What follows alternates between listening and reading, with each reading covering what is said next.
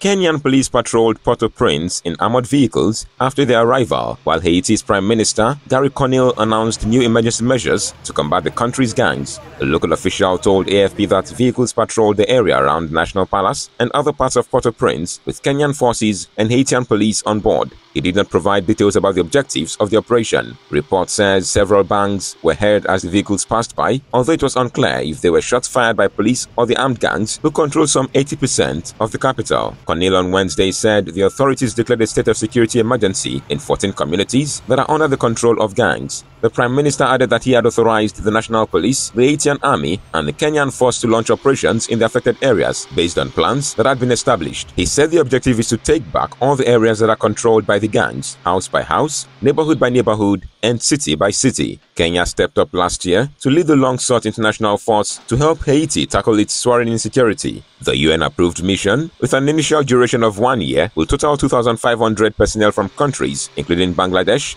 Benin, Chad, the Bahamas, and Barbados. Kenya has now sent around 400 personnel to Haiti, 200 on June 25 and 200 on Tuesday, with promises of another 600 in the coming weeks. The United States has ruled out sending forces but is contributing funding and logistical support to the mission. Haiti has long been rocked by gang violence, but conditions sharply worsened at the end of February when armed groups launched coordinated attacks in Port-au-Prince, saying they wanted to overthrow then Prime Minister Ariel Henry.